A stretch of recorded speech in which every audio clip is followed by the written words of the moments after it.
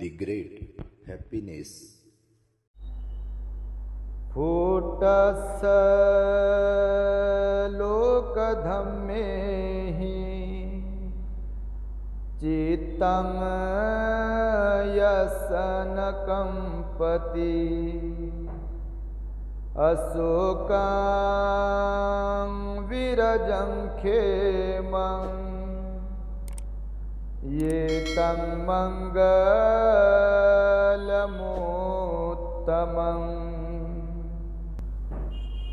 संपूर्ण जगाला ज्यांनी सुख, शांती, मानवता तथा दुःख मुक्तीचा आर्य संदेश दिला, असे ते दुःख मुक्तीचे मार्गदाता, दुःखमुक्त महामानव, महान कारुणिक तथागत भगवान सम्यक संबुद्ध तथागतांनी आपल्या शुद्ध प्रज्ञेतून निर्मिलेला सद्धम्म आणि त्यात सद्धम्माचा गेली 2500 वर्षांपासून सातत्याने अहोरात्र प्रचार आणि प्रसार करणारा पूजनीय भिक्खू संघ, ज्यांच्या महान आणि असीम त्याग प्रभावामुळे आपल्याला जो हा अनमोल असा बुद्ध धम्म लाभला आणि ज्यांच्यामुळे आपल्याला हे एवढे मोठे वैभव प्राप्त झाले, असे महान युग प्रवर्तक, भारतीय राज्यघटनेचे प्रमुख शिल्पकार, परमपूज्य बोधिसत्व डॉक्टर बाबासाहेब आंबेडकर आणि सर्वच परिवर्तनवादी संत महापुरुषांच्या महान अशा विचारांना स्मरून आज या वर्षावास पर्वातील महान मंगलमय दिनी आपल्या धम्मदीप बुद्ध विहारामध्ये उपस्थित नंदनवन कॉलनी परिसरातील सर्व श्रद्धावान उपासक उपासिका, बालक तथा बालिकांनो, तुम्हा सर्वांच्या प्रती तथा द ग्रेट हॅपीनेस या यूट्यूब चॅनलच्या सर्व दर्शकांच्या प्रती सद्भावना मंगलमैत्री व्यक्त करतो आणि आपल्या हित सुखाकरिता या बुद्धवाणीला धम्मदेशनेच्या माध्यमातून आपल्या समोर ठेवतो आहे। तेव्हा आपण शांत, एकाग्र आणि श्रद्धायुक्त चित्ताद्वारा या अनमोल बुद्धवाणीला श्रवण करावे, ग्रहण करावे।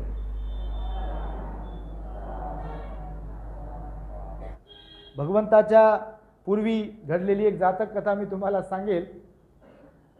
जातक कथेतून कोणताही उपदेश सहज आपल्याला समजतो, म्हणून तुम्ही ऐकली असेल कथा, मी ज्या सांगतो ते काही तुमच्यासाठी नवीन असतील असं नाही, पण उपदेशाचा तो भाग आहे समजून सांगण्यासाठीचा, म्हणून मी तुम्हाला सांगतोय। आजही एक मघाची कथा आहे। मघ नावाचा एक सुसंस्कारी, सिलवान, गुणवान, होतकरू, परोपकारी स्वभावाचा एक मुलगा होऊन गेला। मगध देशामध्ये एका शेतकऱ्याच्या कुटुंबामध्ये मघ नावाच्या एका कुलपुत्राचा जन्म झाला। आई वडिलांनी त्याला खूप चांगले संस्कार दिले। त्याला एक सवय होती, काल जसं आपण पाहिलं, वेसंतर राजाला कोणता छंद होता? दान देण्याचा छंद होता। या मघाला परोपकार करणे, गाव स्वच्छ करणे, लोकांची सेवा करणे, श्रमदान करणे ह्याचा छंद होता। कुणाला कोणता छंद तर कुणाला कोणता छंद असतो। कुणाला सेवा देण्याचा छंद असतो बघा, कुणाला श्रमदान करण्याचा छंद असतो बघा, कुणाला टेक गाजवण्याचा पण छंद असतो। टेक गाजवणे समजते तुम्हाला? म्हणजे बा असं सांगायचं, हे करा ते करा, हे करा ते करा, असं हे असं केलं पाहिजे, ते तसं केलं पाहिजे, असं सांगणारे, रुबाब दाखवणे, तो पण तर छंदच आहे ना।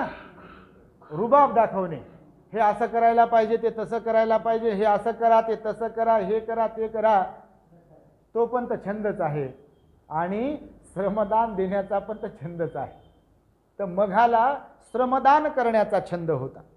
अतिशय तो सुसंस्कारी होता, विनम्र होता, सिलवान होता, गुणवान होता। लहानाचा मोठा झाला गावामध्ये, आणि जो कोणी गावामध्ये एखाद्या रस्त्यावर कचरा टाकत असे तर तो लगेच तो कचरा घेऊन जात असे आणि तिकडे त्या काळातली जी काही डस्टबिन, कचरा कुंडी वगैरे असे तिथे नेऊन टाकत असे।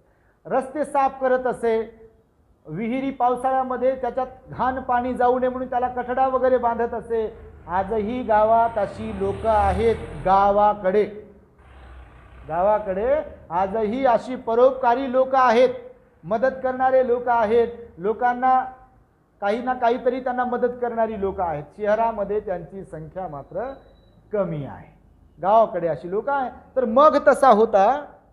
तर मग असेच दिवस चालले तर स्वभाव असतो. चांगले माणसं सगळ्यांनाच आवडतील असा काही विषय नसतो. असतो का असा विषय? नसतो. भगवान बुद्ध सगळ्यांनाच आवडत होते असं वाटते का तुम्हाला? नाही. भगवंताच्या काळातील देखील काही असे लोक होते की भगवंत त्यांना आवडत नव्हते. आता बाबासाहेबांनी एवढं काही केलं, आपण म्हणतो का सगळ्याच लोकांना बाबासाहेब आवडतात का? आपल्या देखील नाही. काही लोक म्हणतात उगाच 22 प्रतिज्ञा दिल्या बाबासाहेबांनी. अहो म्हणतात लोक, काल बाह्य झाल्या म्हणतात 22 प्रतिज्ञा, असे म्हणणारे लोक आहेत. तुम्हाला सांगतात आमच्यापर्यंत त्या गोष्टी येतात, बऱ्याच गोष्टी निगेटिव्हिटीच्या बाबतीमध्ये. तर मघाच्या बाबतीमध्ये सुद्धा गावातले जास्तीत जास्त लोक त्याला नाव ठेवत होते. अरे काय तो मग, काम नाही, धाम नाही, काय नाही, उठसूट जातो समाज मंदिरामध्ये. असं तुमच्या पण वाट्याला कधी आला असेल बघा. आताच एक माणूस म्हणते मला माझं पोरग म्हणते, माझी बायको म्हणते एका ठिकाणी की काय पप्पा तुम्ही उठसूट विहारात जाता, तिथं काय आहे? कुणाची मानसिकता कशी, कुणाचा स्वभाव कसा, कुणाचे विचार कसे, नाही का, कुणाला कोणी काही म्हणू शकते. तर त्या मघाला नाव ठेवणारे जे लोक होते तर ते सहज सगळ्यांच्या समोर म्हणायचे. कारण ते दारूच्या गुत्त्यावर लोक जात होते, हा दारूच्या गुत्त्यावर जात नव्हता. ते जुगार खेळत होते, हा जुगार खेळत नव्हता. ते लोकांच्याबद्दल नको ते बोलत होते, निंदा नालस्ती करत होते, चुगली करत होते इतरांची, हा त्यांच्यामध्ये सामील नव्हता होत. ते चावडीवर बसत होते, टवाळक्या करत होते, याला त्याला गाठून महिलांना गाठून त्यांना त्रास देत होते, हा त्यांच्यामध्ये जाऊन बसत नव्हता. चोराला चांगले लोक सहन होत नाहीत, हा नैसर्गिक स्वभाव आहे. चोराला चांगले लोक सहन होत नाही. चोर जर कोणाबरोबर मैत्री करेल तर चोराबरोबरच करेल. लबाड माणूस कोणाबरोबर जर मैत्री करेल किंवा त्याला जर कोणते लोक सहन होतील तर लबाडच माणसं सहन होतात. ज्या प्रकारची स्त्री असेल तिला सुद्धा त्याच क्वालिटीच्या स्त्रिया पसंत असतात, त्यांची सोबत साथ. पुरुषांचं देखील तसंच आहे म्हणाले भगवान बुद्ध. वाईटांबरोबर वाईटांना राहायला आवडते आणि चांगल्याबरोबर चांगल्यांना राहायला आवडते. हा स्वभाव आहे निसर्गामध्ये असलेला. आणि त्यामुळे मघाला नाव ठेवणाऱ्यांची संख्या खूप जास्त होती. महिला त्याला शिवीगाळ करत होत्या. जर कोणी कचरा टाकला आणि एखाद्या शहाण्या माणसानं म्हटलं की बाई कशाला कचरा टाकता इथे, तर महिला वगैरे म्हणायचा की अहो तो मग आहे ना, तो येईल आणि कचरा उचलून घेऊन जाईल. असं कधी कधी कोणाकोणाच्या जीवनात होते बघा, आपल्या लक्षात येत नाही. आपण जे रुबाब दाखवतो, टेक दाखवतो, तर त्या टेकीतून असं अकुशल कर्म आपल्याकडून घडते कधी कधी. ते लोक नेतील ना उचलून, लोक करतील ना. आपल्या अंगण झाडायला लोक तयार नाही कधी कधी. लोकांना म्हटलं तर लोक काय म्हणतात, महापालिकेवाले लोक येतील ना, झाडतील ना. अहो ते येतील पण झाडतील पण कधी कधी आपली पण कंबर वाकवली पाहिजे. आपण तेवढाच व्यायाम होईल. आपला हातपाय आपले पण झुकवले पाहिजे, पसरले पाहिजे, आपला पण ते व्यायाम होईल. पण तसं होत नाही. मघाच्या संदर्भामध्ये लोक नाव ठेवत होते, पण गावातले दुसरे 2 तरुण मुलं आपापसामध्ये चर्चा करत होते एक दिवस की अरे सारं गाव मघाला नाव ठेवते, पण मी विचार करतो आहे की मघासारखा माणूस आपल्या गावात शोधून सापडत नाही. मग अत्यंत चांगला आहे आणि माझ्या मनात विचार आला की मी मघाला गुरु बनवलं पाहिजे. अरे काय ते त्याच्यातलं सील, काय तो त्याच्यात संयम, काय ते त्याच्यात आपुलकी, काय तो त्याच्यात परोपकार, काय तो त्याच्यात संयम, काय तो त्याच्यात सुसंस्कार, ह्या सगळ्या गुणांची ते उजळणी करत होते. आणि त्या मघाला म्हणजे कौतुक करत होते मघाच. आणि त्या दुसऱ्या मित्राला एक मित्र सांगत होता, तर तो म्हणाला हो गड्या, मी पण विचार करतो आहे की सगळे लोक दारूच्या गुत्त्यावर जातात, नको ते कामं करतात, वाम मार्गाला लागलेले आहेत, अनेकांना त्रास देतात, पण मग मात्र तसा नाही आहे. उलट पक्षी मग खूप चांगले कामं करतो, श्रमदान करतो, कचरा साफ करतो, आणि सगळ्यांच्याबद्दल चांगलं बोलतो तर आपण मघाला गुरु बनवलं पाहिजे. आणि मग दोघेही मित्र मिळून त्या मघाकडे जातात आणि मघाला म्हणतात की बघ गड्या, आम्ही आतापर्यंत तुला नावं ठेवले, परंतु आता आम्हाला असा विचार येतोय मनामध्ये की आम्ही तुमचं शिष्यत्व पत्करावं आणि तुमच्या सोबतीनं श्रमदान वगैरे जे काही तुम्ही करता मार्ग स्वीकारलेला आहे त्या मार्गाने जावं. तर मग म्हणतो की बघा, हे शरीर नश्वर आहे, मला गुरु बिरू काही तुम्ही मानू नका. जर तुम्हाला खरंच मी चांगला वाटतो आहे तर मी जे जे म्हणून काही करतो आहे त्याप्रमाणे तुम्ही पण करावं. ते दोघे तयार होतात. मग 2चे 4, 4चे 6 असं करत करत 30 लोक तयार होतात, 30 तरुण तयार होतात.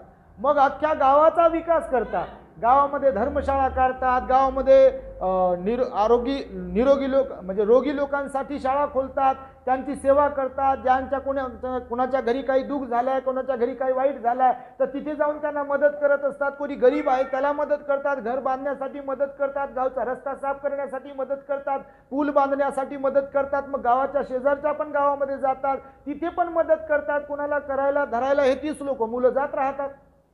सगळीकडे त्यांची कीर्ती पसरते. आपोआपच भगवान तर म्हणाले की जे सिलवान असतात त्यांची कीर्ती पसरते.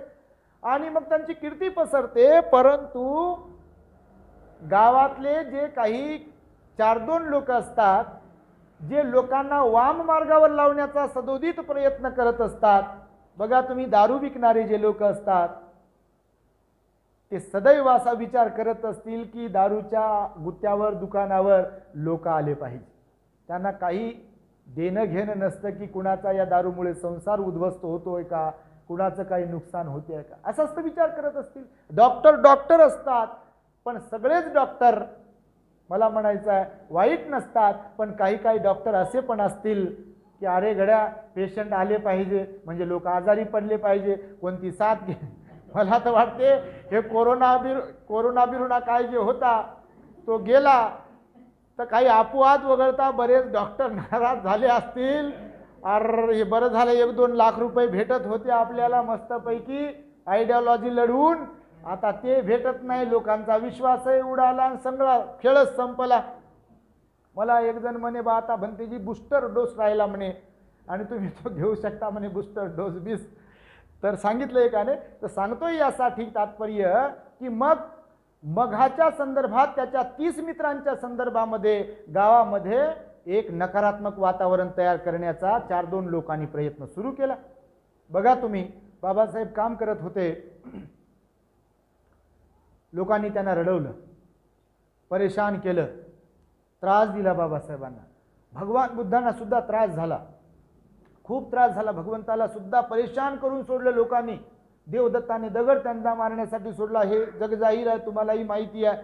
त्या राजगृहावर भगवान बुद्ध राहत होते तर तिथे 2, 4, 6, 8 लोक मारायला पाठवले भगवंताला. स्त्रियांचं लांछन लावलं भगवंतावरती. नको ते आरोप झाले, मारण्याचा प्रयत्न झाला, शिवीगाळ दिल्या गेली, अनेक लोक थुंकत राहिले भगवंतावरती. ते पण उदाहरण आहे. भगवान भिक्षाटनासाठी गेले आणि एक व्यक्ती भगवंताला शिवीगाळच करत होता, एक व्यक्ती भगवंतावर थुंकत होता, भगवंताकडे पाहू थुंकत होता. भगवान बुद्धामध्ये मात्र महाकरुणा होती. भगवंताने मात्र तत्सम कर्म केलं नाही. भगवंतानं प्रेमानं, आपुलकीनं, आईच्या भावनेनं, वडिलाच्या भावनेनं प्रत्येक व्यक्तीला, अशा क्वालिटीच्या व्यक्तीला समजून सांगण्याचा प्रयत्न केला. मघाच्या संदर्भात जे 4 लोक होते, 2-4 लोक होते, ते वातावरण गढूळ वातावरण तयार करत होते. तर त्यांनी अशी बोंब उठवली आजूबाजूच्या गावामध्ये आणि राजाकडे की महाराज, 4-2 लोक गेले राजाकडे कंप्लेंट करण्यासाठी, मघाची आणि त्याच्या मित्रांची. आणि राजाला सांगत होते, महाराज आमच्या गावातील मघ आणि त्याचे 30 मित्र सगळ्या गावाची धुळधाण करीत आहेत, खूप नुकसान करत आहेत, कोणी कुणालाच आवरत नाही आहेत, महिलांना त्रास देत आहेत, मुलींना त्रास देत आहे, म्हाताऱ्या माणसांना त्रास देत आहे, रोगी माणसांना त्रास देत आहे, गावामध्ये कचरा करत आहे, घाण करत आहेत आणि त्यामुळे लोक त्रस्त आहेत. महाराज काहीतरी करा. राजा असतो. मग राजाला खरं वाटलं ते प्रथम दर्शनी. मग राजाने काही सैनिक पाठवले आणि त्या सैनिकांना हुकूम दिला की मग आणि त्याच्या 30ही मित्रांना पकडून घेऊन या बेड्या घालून. मग राजाकडे मघाला आणि त्याच्या 30 मित्रांना घेऊन आले. आता मग आणि त्याचे मित्र काही पळून वगैरे गेले नाही का, ते चोर नव्हते. चोर पळून जाते.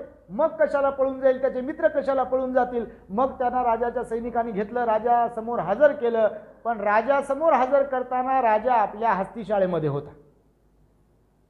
राजाला सांगण्यात आलं की ते 30 मुलं आणि मघाला आणण्यात आलाय, महाराज आता पुढचा काय हुकूम तो आपण द्या.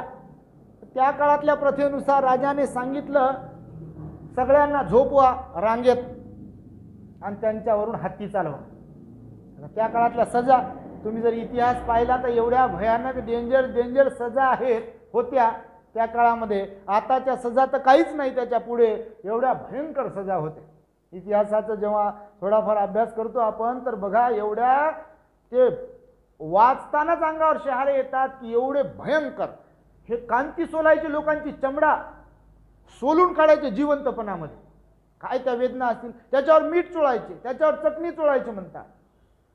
सुळत खुपसायचे, डोळ्यामध्ये सुळं खुपसायचे जिवंत माणसाच्या. ही जीभ बाहेर काढायचे, ती बंद करायचे, उकळतं तेल डोळ्यातही टाकायचे आणि तोंडातही टाकायचे. ऐकतानाच आपल्याला किती भयंकर वाटते ते. तर अशा प्रकारच्या शिक्षा होत्या त्या काळामध्ये. तर मग राजाने सांगितलं की मघाला आणि त्याच्या मित्रांना हत्तीच्या पायाखाली द्या, झोपवा सगळ्यांना.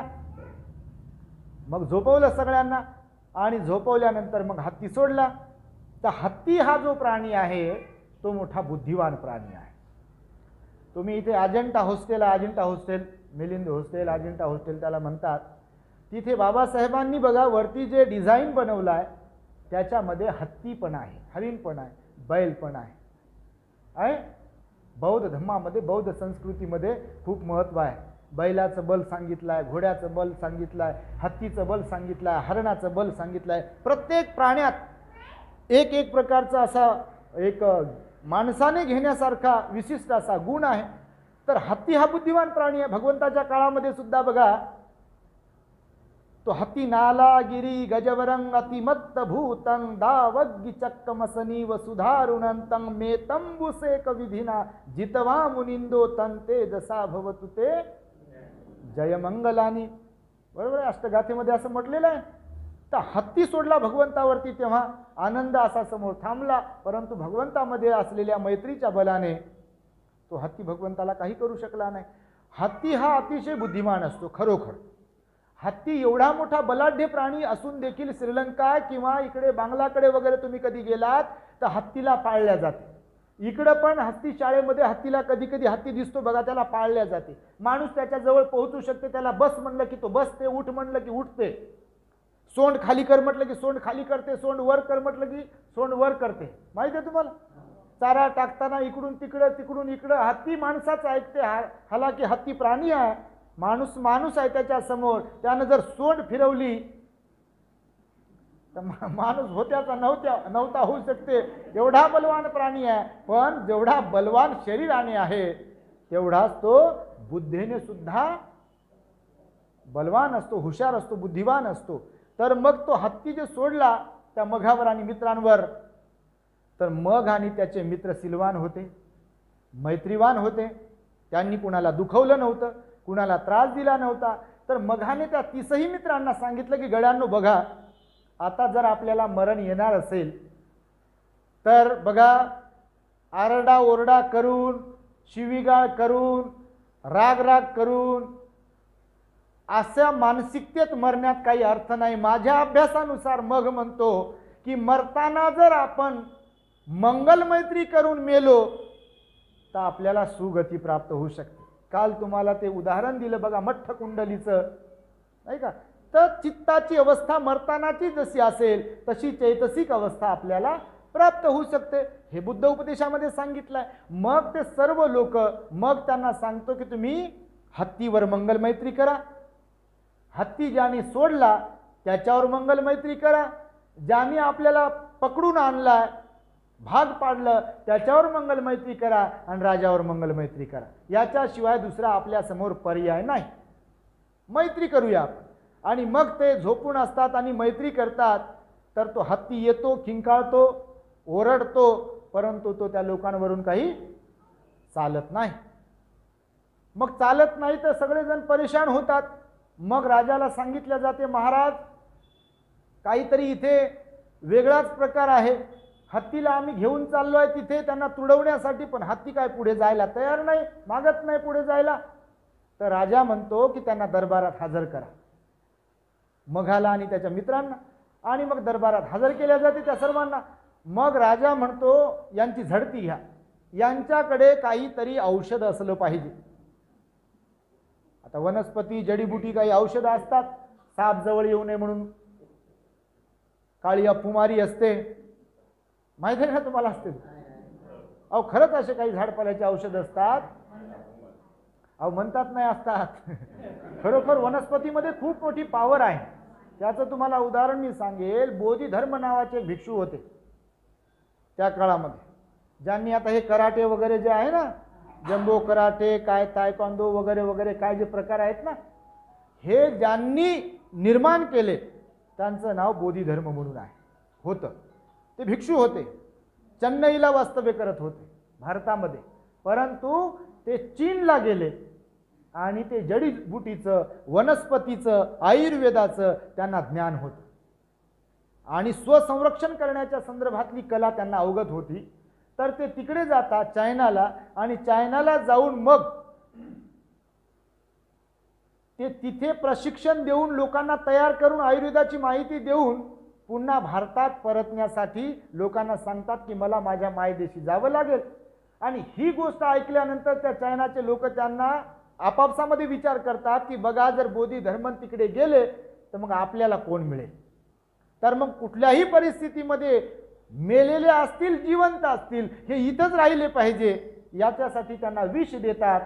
आणि बोधी धर्म भिक्षूंना माहीत असतं की याच्यात विष आहे, ते सांगतात पण त्याच्यामध्ये तुम्ही विष दिलाय, पण तेही मी प्रेमाने घेतोय. आणि त्यांच्या समोर ते भोजनातून दिलेलं विष घेतात आणि ते मरतात. त्यांची अंतिम संस्कार तिकडे केला जातो. तुम्ही चायनाला वगैरे जर कधी गेलात तर आताही तिकडे बोधी धर्मांचे पुतळे आहेत. हे चित्रपटात सांगितलं आहे, का चित्रपट पण आहे, तो साऊथ इंडियन चित्रपट आहे, त्याच्यामध्ये ही स्टोरी आहे. मी नेटवर सर्च करत होतो. तर मग हे जे काही आहे, वनस्पतीमध्ये खूप मोठी पॉवर आहे असं मला म्हणायचं आहे. वनस्पती आजही असे आहेत की त्याच्यात खूप मोठी पॉवर आहे.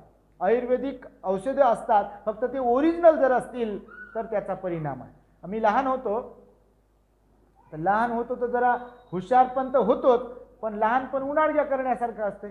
उन्हाळग्या करतो ना आपण प्रत्येकजण. तुम्ही लहानपणामध्ये बघा उन्हाळग्या करत असाल तर आमच्याकडे ते पूर्वाश्रमी शेत, गावाजवळ शेत होतं, आंब्याचे झाडं वगैरे काय काय, गाई म्हशी सगळं होतं. तर मग आम्ही ते जायचो तिथे. शाळा सुटली की शेतात, शाळा, नदी आणि शेती असं आहे.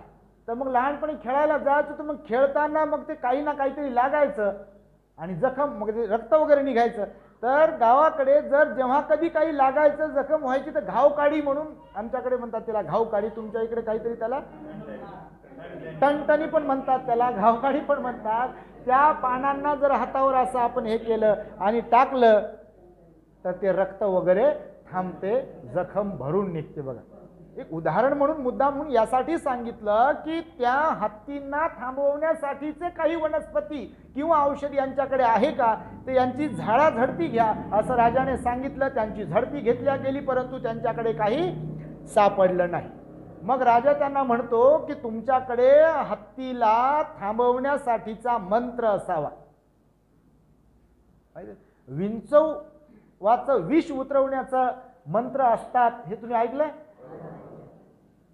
साधा साप चावला असेल तर त्याचं विष उतरवण्याचे मंत्र असतात, हे ऐकलंय तुम्ही? व्हेरी गुड, हुशार आहे तुम्ही सर्वजण. हो.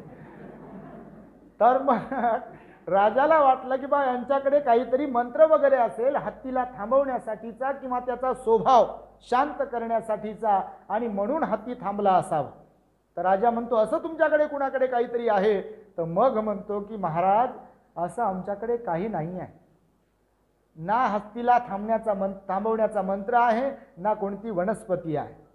परंतु आम्हाला आत्तापर्यंत आम्ही जे काही कामं केले तर सिलवान बनून कामं केले, सदाचारी बनून कामं केले. सगळ्या आया बहिणींना स्वतःच्या आया बहिणीसारखं समजलं आम्ही, सगळ्या लोकांना भावासारखं, वडिलांसारखं समजलं आम्ही, सर्व लोकांच्या मदतीला धावून गेलो आम्ही.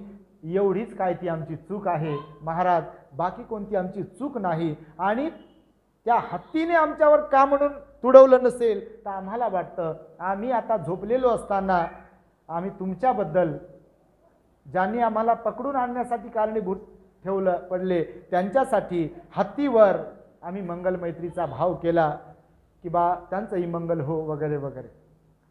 राजाला पश्चाताप झाला आणि ज्यांनी चुगली लावली होती त्यांना बोलवलं आणि राजानं फरमान सोडलं की यांना आत्ताच्या आत्ता फाशी द्या. हे लबाड बोलल्यामुळं, यांनी चुगली केल्यामुळं या शिलवान लोकांना आपण मारलं असतं. तर तो मग जो असतो तो म्हणतो, महाराज याला तुम्ही क्षमा करा. का? तर ह्याने जर आम्हाला चुकीचं ठरवलं नसतं तर तुमचा दर्शन लाभ झाला नसता, राजाचं दर्शन झालं नसतं. आणि आमच्यात काहीतरी चांगुलपण आहे, सील आहे, सदाचार आहे. हत्ती आमच्यावर चालून येऊ शकला नाही, सिलवान असल्यामुळं मैत्रीचा पावर आहे याची आम्हाला जाणीव झाली आणि त्यामुळे महाराज याला आपण क्षमा करावी, माफ करावं असं राजाला सांगितलं. ही कथा जातक कथा यासाठी म्हणून सांगितलं की सील पारमिता पूर्ण करण्यासाठी एक बोधिसत्व अशा प्रकारचं कर्म करू शकतो, सील पालन करू शकतो. जी काही आतापर्यंत आपणास मी धम्मदेशना दिली आहे, तेव्हा या धम्मदेशनेच्या योगे आपल्याला मिळालेल्या आयुष्यामध्ये क्षण प्रतिक्षण सुख, शांती, समाधान, आयुष्य, आरोग्य आणि बल प्राप्त होत राहावे यासाठी मंगल आणि उदात्त कामना व्यक्त करून मी माझ्या शब्दांना इथे पूर्ण विराम देत आहे. भवतु सब मंगलम रक्षन्तु सब देवता सब बुद्धानुभावेन सदा सोथी भवन्तु ते. भवतु सब मंगलम रक्षन्तु सब देवता सब धम्मानुभावेन सदा सोथी भवन्तु ते. भवतु सब मंगलम रक्षन्तु सब देवता सब संघानुभावेन सदा सोथी भवन्तु ते.